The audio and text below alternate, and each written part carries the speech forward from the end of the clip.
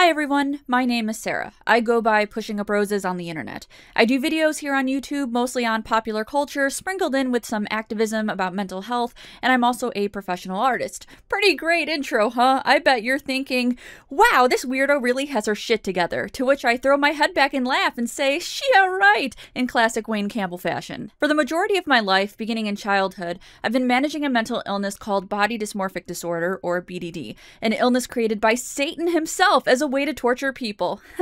I'm joking. Maybe. It feels like hell. Here is a definition of BDD from the Mayo Clinic website. A mental illness involving obsessive focus on a perceived flaw in appearance. That flaw may be minor or imagined, but the person may spend hours a day trying to fix it. The person may try many cosmetic procedures or exercise to excess. People with this disorder may frequently examine their appearance in a mirror, constantly compare their appearance with that of others, and avoid social situations or photos. Treatment may include counseling and antidepressant medication. And another excerpt from an eating disorder website. If left untreated or unaddressed, body dysmorphic disorder can lead to serious consequences, including suicidal ideations and attempts, increased anxiety and depression, and eating disorders. Body dysmorphic disorder can cause a severe impairment in overall quality of life, making daily activities difficult. I don't want to spend too much time defining BDD because I find with this particular illness, it's easier to understand when you just see it in action. It's not easy to tell someone that you have a mental disorder that focuses on your appearance, even if it's more about perception than how you actually look. I could look totally different and still perceive myself the same way. Over the years of trying to explain BDD to people, I've gotten a myriad of responses akin to, "You look great, don't worry about it," to, "You're just fishing for compliments," to which I say, oh, you sweet, sweet summer child. It should also be noted that like other mental illnesses, it manifests differently in different people. Some people focus on one specific part of their body, some people focus on their weight only, muscle mass, etc. But regardless of those differences, the symptoms will all be under the same BDD umbrella. So while I did want to prompt you with the technical definitions of BDD, I think just telling you how it developed for me by sharing diary entries and school projects will be a lot more helpful and understandable. I really wanted to put this together because despite this being a fairly common mental illness, it's one that carries the most shame for people. It's secretive, misunderstood, embarrassing to talk about, and for many people, it does go unchecked. I realized what I was dealing with when I happened to see a forum post talking about it. Now I want to be that for someone else. For the people who know something's wrong but don't know what to call it, and for those who are currently suffering and think there isn't hope. There is hope because I am here on YouTube as a public figure with BDD. It's difficult, but it's not impossible, and that is the one thing I hope you take away from this video. Nothing is impossible. I want to warn you that I read my childhood to late teenage diary entries in here, and while some of them are entertainingly cringy, like most childhood diaries, the majority are very hard to read, so this is a heads up. It gets dark, I talk about suicide, I say disparaging things about my appearance, and I talk about bulimia. I do think you should hear them out though, because if you are a parent or a teacher, these are the things you need to look for. I will not be censoring any of these entries. I might crack a joke about some things for a quick cleanse, but I'm going to be as direct as possible and read the entries as they were written. Up until about 10 years old, I was a pretty normal child. I liked art, obviously. I liked music, spending time with my dad. I wanted to be a basketball player because I grew up when Michael Jordan was taking over Chicago, the usual shit. After I hit puberty, I started to become what I describe as hyper-aware of my appearance. It didn't matter much before, but suddenly, when my 5th grade pictures came back, it mattered. I fixated on my picture, not recognizing myself, wondering why I looked so horrible. I remember thinking I looked disgusting, chubby, with frizzy hair and bushy eyebrows. This started in me one of the most common symptoms of BDD, and that is staring at the mirror for long periods of time. I would analyze every pore, every strand of hair, every eyelash. Anytime I took a bathroom break at school, I was in front of that mirror. My appearance started to weigh heavily on my mind, and this was the beginning of a lot of absences, dipping grades, and depression. I went into 6th grade unsure of myself, but because I shared a classroom with my best friend, that took some of the strain off. A few years ago, I did a video where I looked through some of my school projects from 6th grade, and while some of them were hilarious, here's a page of me talking about wanting to be Jules Verne's assistant and getting him breakfast from McDonald's, there were a few scattered in that should have been red flags. This was a long-term project called A to Z, All About Me, where a word was chosen from the alphabet and assigned a question.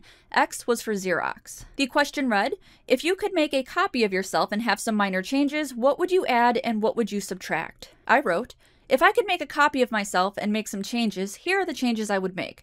First, I would take out some of my eyebrows because I think they are too bushy.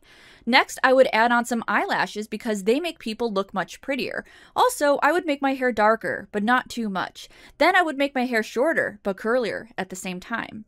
That is what I would change if I could make a copy of myself. So reading this back, I'm trying to understand how a teacher might just let this go. Girls are under a lot of pressure about their looks. Maybe this just reads as insecurity, but that's not how I interpret this at all.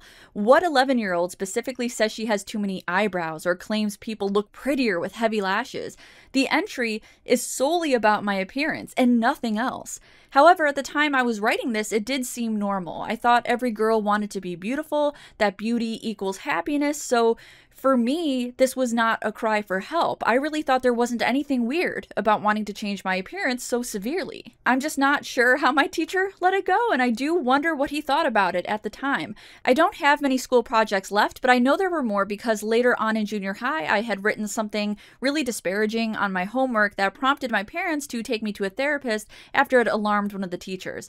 11-year-olds should not be picking apart their appearance like that. They shouldn't be staring into mirrors or fixating so much on how they look that it hinders their life. I started a diary around 5th grade. I was about 10 or 11 years old, and the entries varied from my elementary school crushes, excitement over my summer trips to my aunt's lake house in Oklahoma, hanging out with my friends. For a while, the diary was very normal. However, after I got back those school pictures, it started to get alarming. I wrote in my diary on July 2nd, 1997. P.S. Dear Journal, sometimes I really can't take the world. Sometimes I just want to kill myself. Maybe I will.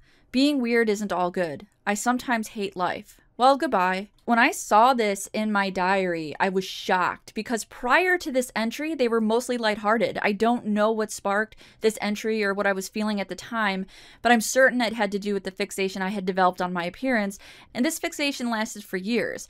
The next entry that stood out was almost a year later, the summer before 8th grade. I wrote, "Today, nothing much happened. I thought a lot about life and about myself. I need to lose weight and get a haircut. So I decided to go on a diet pill called Dexatrim." Oh my god, do you guys remember that? Do you remember that scam? "I hope to God it will help me lose weight. I swear I know I can be pretty if I just lose some weight." So I'm horrified reading this. Now that I'm older and looking at this through a different lens, it doesn't even feel like I'm reading my own entries. It feels like this is someone else's diary. I want to go back and just hug this little girl who wants to go on a diet pill, who is praying to lose weight, and who thinks beauty can be attained by weight loss. "I know I can be pretty if I just lose weight" is a sentence I've repeated over and over again. I didn't think that I would just be thin, mind you. I thought my entire face would change if I lost weight. I would watch weight loss ads and see those fake pictures, side-by-sides and before and afters of women who lost weight and looked totally different afterwards, not understanding as a 12-year-old how fraudulent and dangerous the weight loss industry was and is. In reality, with BDD, it wouldn't have mattered what I looked like or how much I weighed because it was my perception that was off, not my appearance. I just did not realize that as a kid. I'm going to read the next few entries in succession and then talk about them. The rest of the entries are after I graduated from 8th grade, and at this point, I was writing a lot more often, and I became almost relentless with my thoughts. They became very dark and very upsetting. Wow, I haven't written for a long time. I still like redacted because I do use real names, and I don't know, just in case my crush is listening, I'm just gonna not mention his name. But yes, I did have a very, very serious crush on a boy with a bowl cut haircut. It was very cute. I just graduated from 8th grade. I'm still overweight and nervous about going to high school. I pray, but nobody listens. I really want to die. This was taken from an entry just a few days later on 6/12/99. That is why I want to kill myself, because I'm not enjoying myself anymore. I wish I could be young forever, I really do, just to be a kid again. I wish I was thin, then I could really love myself. Maybe I should move to another subject. I still like Bowl Cut Boy, even though I haven't seen him this summer yet. When I'm thin, I think I might ask him out. This was taken just a few days later on the 15th. P.S. I'm feeling alone, very alone. This was the very next day on 6/16/99. Man, the summer is going by really fast. I gotta lose weight or I will kill myself. I was so bored today. I feel so alone. I hate it. I wish my best friend was here, but she's in the Philippines. I'm not sure, but I don't think I'm going to Oklahoma this year. But I wish I was. So bye. It was clear that during this time I was becoming more and more fixated on my weight, more depressed, and very anxious about entering high school.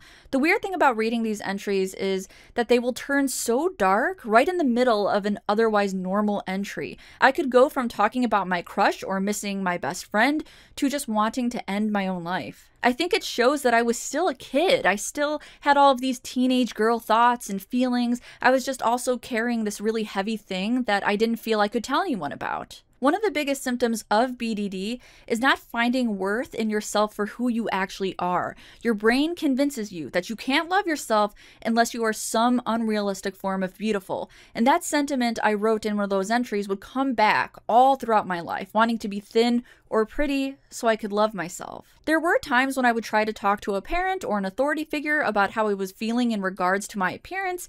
I would tell my parents that I felt ugly or fat, or that I wanted to diet or go on diet pills, and unfortunately it was never taken seriously, at least not mental illness seriously. I would always get the same response: "You aren't ugly, don't worry about it, you look beautiful." People would try to fix my emotions with compliments or just write it off as common insecurities, because hey, we all have insecurities, don't we?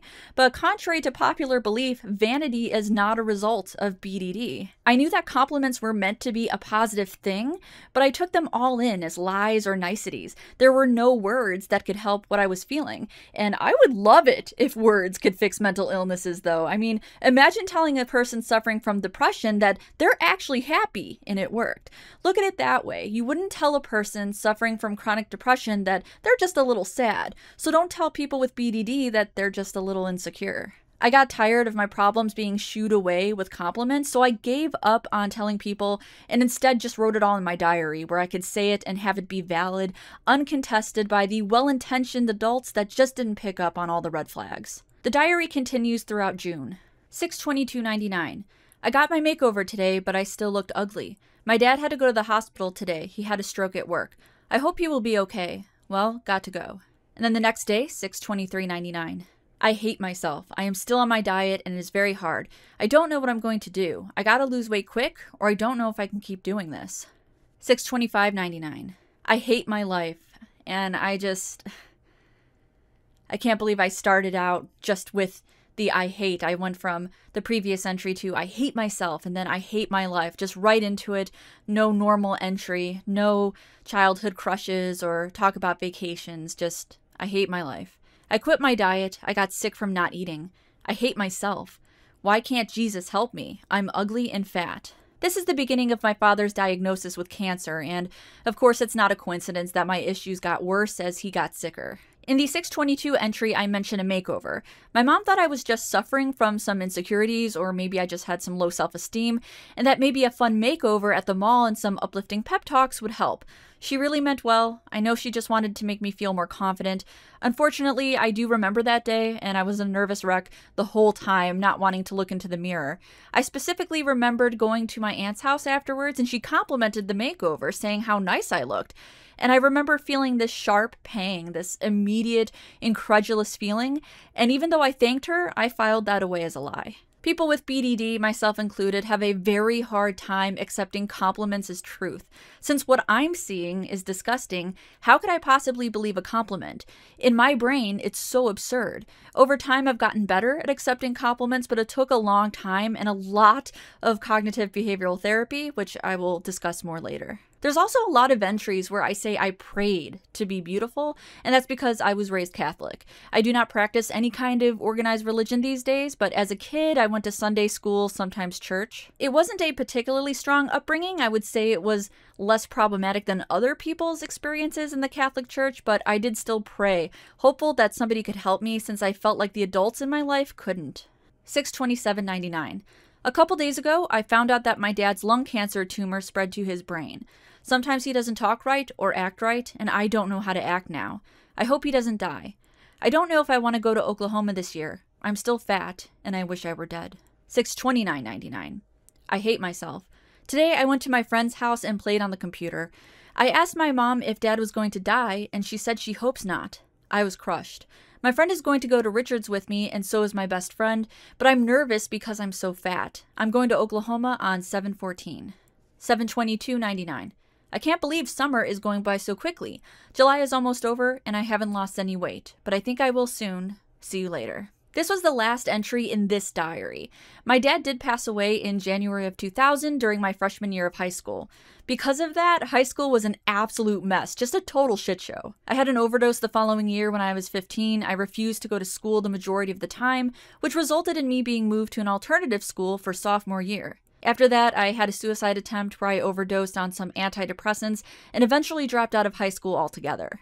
After Dad passed, I started treatment with a therapist and a psychiatrist for depression.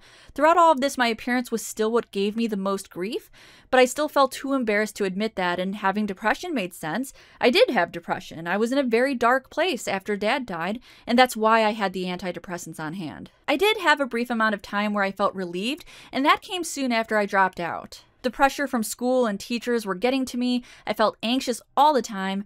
Honestly, dropping out was one of the best decisions I made at the time, and I stand by it. I started taking GED classes not long after because despite how I felt about myself, I still wanted to go to college, study art, date, anything to have a normal life. Therapy was only so effective because I wasn't actually being treated for BDD.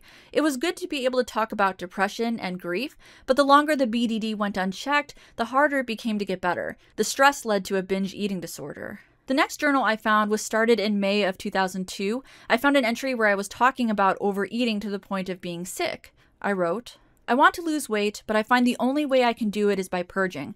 I don't do it all the time anyway. So this is when I became bulimic. It actually hurts me to read this because so many addiction-related illnesses start this way. You justify your actions by saying you won't do it all the time. You'll just do it when you need a quick fix or a little guilt relief. I'd become so certain that losing weight was the answer to all my problems, and I could be beautiful then. I do want to include a few lighthearted entries because, again, I was still doing normal things. I was still functioning on some level at this point. I thought this one was pertinent. Law & Order has been one of my favorite shows for a while now. I'm watching it right now. Good news, I passed my GED test. I was so nervous I almost didn't want to take it, but I'm glad my mom persuaded me to go. I plan to go to college in January.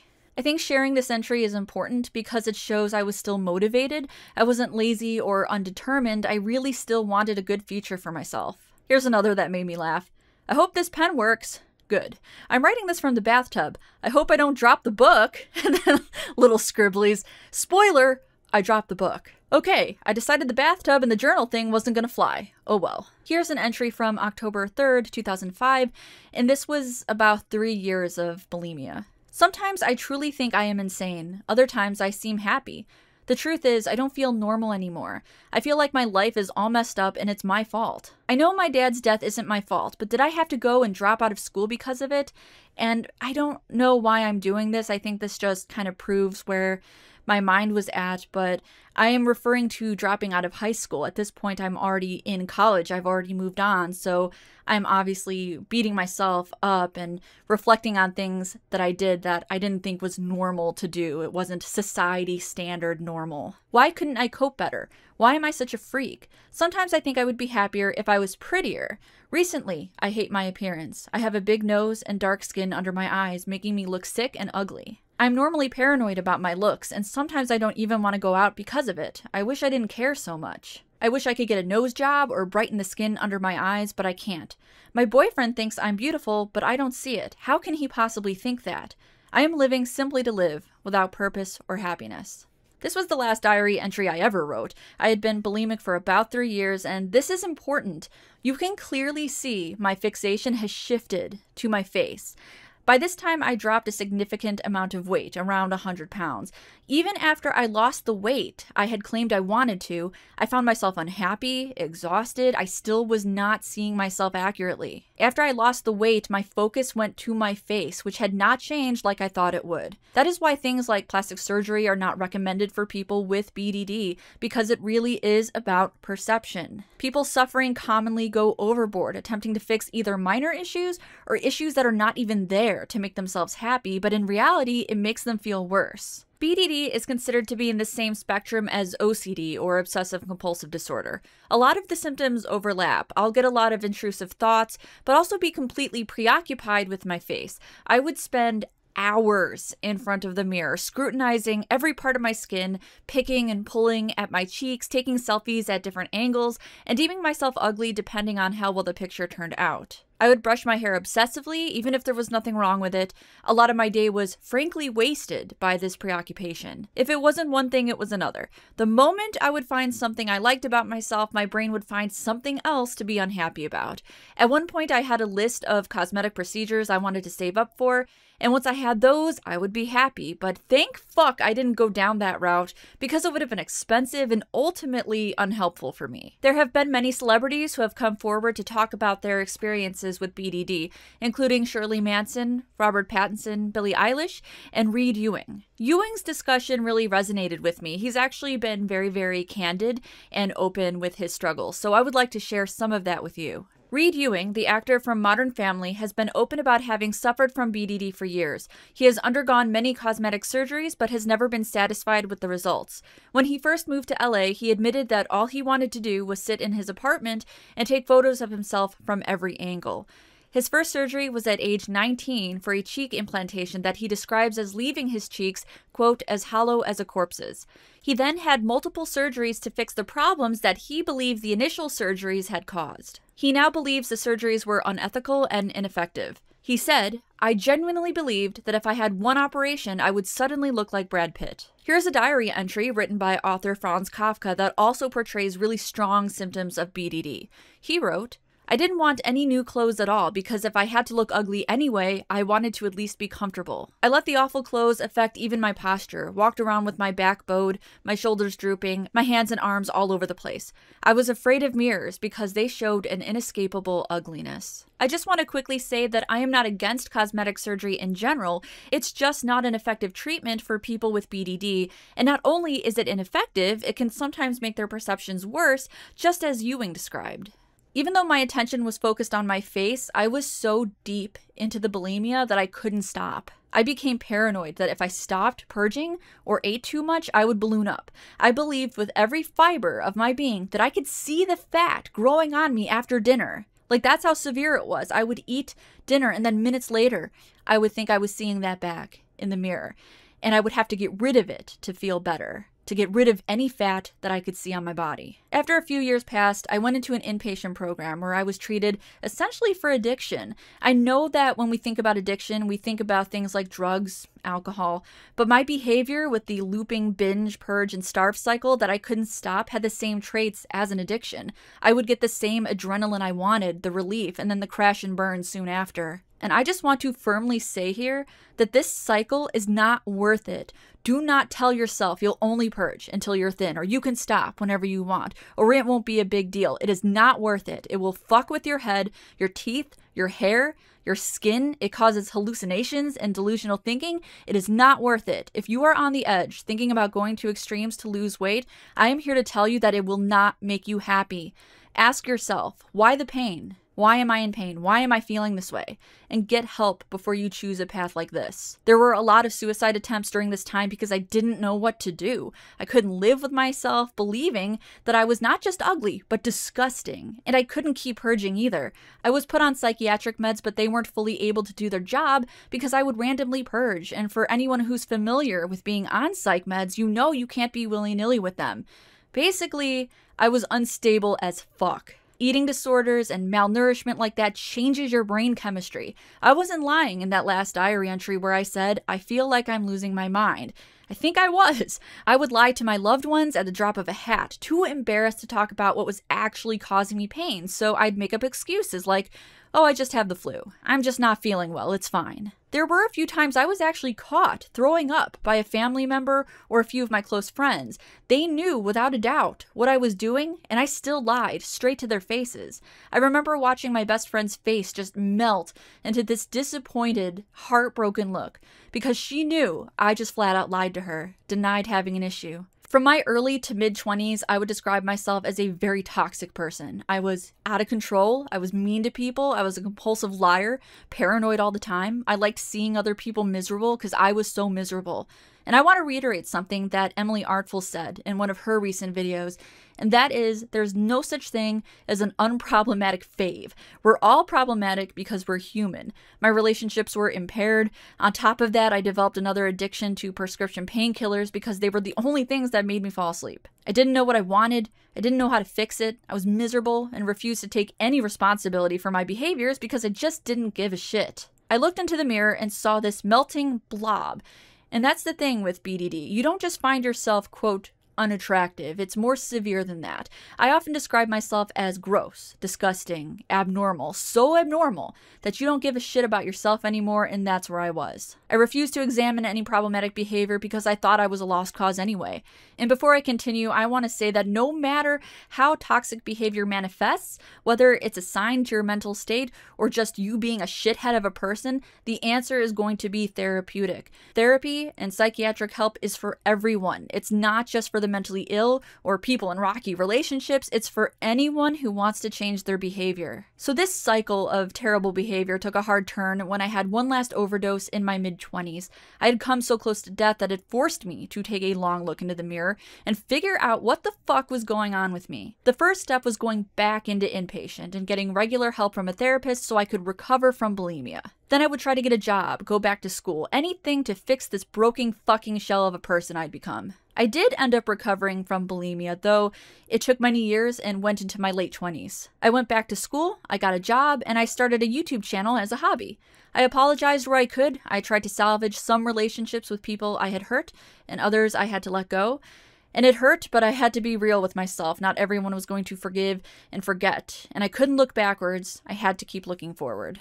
Even though I started to recover from bulimia and was being treated for depression, I still hadn't gotten to the root of everything. I was still not talking about how I felt about my appearance or the obsessive-compulsive symptoms I was experiencing because it just felt too embarrassing. It felt like I had a made-up issue, like something I could just wish away on my own. Like I said earlier, anytime I tried to open up, I felt invalidated because people would respond with compliments and it made me feel crazy. One day, just randomly, I was on an acne forum, and keep in mind, I didn't have acne.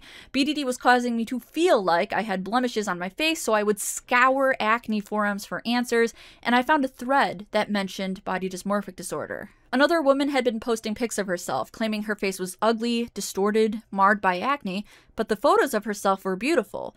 A lot of people responded hostilely, saying she was attention-seeking, fishing for compliments, all of that lovely stuff that really encourages people to be honest. But then I found one person intervene, demanding people back off this woman because she clearly had some body dysmorphia that affects how she sees her face. I had never even seen the words body dysmorphic disorder before, so that led me to looking it up, and it made sense. Everything. Every symptom, every behavior, it sounded like me. What I was dealing with had a name. In my late 20s, I was diagnosed with body dysmorphic disorder. And at first, I wasn't sure if it made me feel better or not. Even with the diagnosis, I still felt ashamed or hesitant to be open about it with my friends and family. BDD is one of those illnesses people have trouble accepting. You'll hear me and others say, "No, I don't have BDD, I'm just ugly." It was hard to veer away from my obsession with my looks or even admit to myself that maybe I just wasn't seeing myself correctly. The notion was crazy to me. Like, what do you mean I have an illness that makes me think I'm ugly? That sounds made up. I have 2 eyes, I can see I'm ugly, and the answer to my issues is getting pretty. At one point I thought maybe it was both. Maybe I had BDD and I was ugly at the same time, which, if you've been paying attention, will sound utterly bonkers to you. That's just not how it works, and that's why it's hard to catch and diagnose. If you think you're both, it's BDD more often than not. If you see something about yourself that no one else sees, it's BDD more often than not. If you cannot stand to look at yourself in the mirror, if you think you look different in certain lighting or in pictures, it's BDD more often than not. I would say that even today, I don't truly know what I look like. I know I have badass tattoos. I know that I like my personal style. I know that I have 2 eyes and a mouth and all that, but even today, when I snap a selfie, sometimes I won't think it actually looks like me. One of the hardest things has been photos. Selfies I worked up to, and I'm proud of my efforts. Many years ago, I couldn't bear to even take one because seeing the result would send me into an obsessive spiral, sometimes triggering suicide ideation. Today, I'm able to take them and post them online. Having my photo taken by other people has never really gotten better. I am so terrified of the result that I actually get panicked when I see somebody using their phone camera. It hasn't always been this severe, but you can imagine how difficult it would have been having an undiagnosed illness that warps how you see yourself growing up with ever-evolving technology. You know, when I was young, it was rare people had a camera on them, and now everyone has one right on their phone. I had to learn to be very honest and candid with my friends about how I feel about taking pictures, and for the most part, they were and are very understanding. It's not worth ruining my entire night just for one shit picture at a bar, and they know that. I've had negative experiences too, people who just flat out ignore my request, who try to convince me that they'll take the best picture, or they simply reply to my concerns with, "Oh, come on now, you know you're pretty." No, I don't know shit. That's part of the problem. That's what BDD is. And just in general, I don't like anyone that uses "you know you are" in a sentence. You know. You know, You Lena. know that. Lena, No, shh. you know You that. know that. To people who don't fully understand, I say, you don't need to understand it, I just need you to respect it. When I started my YouTube channel and got some popularity, I really struggled with my appearance again. However, I was determined, I wanted to make videos, I wanted to make people laugh, and there was no way I was not going to find a way to do that. I am a stubborn ass bitch, and once I decide to do something, that's it. It's gonna get done. Being on camera was torture, so I have no idea why I thought being a YouTuber would totally be the best idea. But as I went through treatment and started doing exposures, it got better. I spent many a night crying hysterically over my own footage, but the more I did it, the better it got. Exposure therapy is exactly what it sounds like. It's doing things to confront your illness head-on, exposing yourself. Whoa, no, that is terrible phrasing. Don't expose yourself. That's not what that is. It's more like making yourself visible to yourself, looking in the mirror, taking photos and not deleting them. Practice being on camera. This was a painfully slow process, but I've been better at taking selfies and essentially getting used to how I look. But even more than that, my therapy has been helping me put emphasis on other things, reframing my own worth, and celebrating my accomplishments. I managed to make a YouTube channel. I managed to make a business out of my art. I should celebrate those things because they make me who I am, no matter what I look like. And trust and believe that is easier said than done. There's no way I would have done this when I was actually in the throes of bulimia. I'd respond to it with something like, "Shove it with your positive affirmations, you flowery freak." Wow, that's hard to say. Flowery freak. Flowery freak. But my persistence worked and I really was able to get better. I went from hiding in the dark in my room, hoping no one would see, to actually being an online presence. I mean, I'm now terminally online, so I really gotta reel that in, but at least I'm not hiding or putting all of my worth into my appearance. As I went through therapy, the way I talked about myself changed. I started to tell my therapist how proud I was of my channel, or of my art, or any project I had going on. I'm not gonna sit here and tell you that I think I'm beautiful, because that wouldn't be true, and it's really not how it works. There's a lot of distorted thinking and flawed visual processing with BDD, and even though I'm being treated, I still trip up, I have bad days, or my obsessive compulsive symptoms like checking the mirror every 5 seconds flare up. Compliments are still hard. But I have fully accepted that this is what I'm dealing with, and even though there's no cure, it can be lifelong, I can at least manage it. What I can say is that I'm in control, I'm healing, and I have beauty. I took back some of my power over my body and how I feel about it by decorating it with badass tattoos, gothy jewelry, and fun Elton John glasses. I may not feel beautiful, but I do have beauty, if that makes sense. Not every day is a winner, but at least I could look at myself and say I came out sort of nearish the top, sort of. Man, I'll take being in the middle over being on the bottom again. There's nothing down there, I assure you. Just a bunch of rotten shit and piss, and probably copies of ET for the Atari or something. I know this video is a lot to take in, but I do hope it helps someone, even just one goddamn person who is suffering from BDD and doesn't realize there's help for it. I hope this video gives you an idea of what to look for in terms of symptoms and behavior. This is a real illness, an under-discussed illness that people are ashamed to talk about, but if you don't, things will not get better. I wish it didn't take so long for me to get diagnosed and really be honest about how I felt. I wish the teachers had noticed my weird quips about my appearance, and I wish I had talked to someone about my suicide ideation instead of keeping it private in my diary. I wish I hadn't been so horrible to my loved ones, but even though all these things happened, I was still able to find some help so I could live my life a little more comfortably and with hope. I don't want to and can't be held down by the pain of my past. It's a nice place to visit, but I can't fucking live there. I have to stay focused and keep building myself back up. And now let me be totally transparent and candid in saying that yes, I monetized this video because I put in the fucking work for this beast. I'm not profiting on someone else's pain. I'm profiting off of my pain, god damn it. However, I will be donating half the proceeds from this video to the BDD Foundation, and if you want, you can also go to the website and donate on your own terms. I want to thank you for listening, and I wish you all the best on your mental health journeys. Remember, you are in control, you are healing, and you have beauty.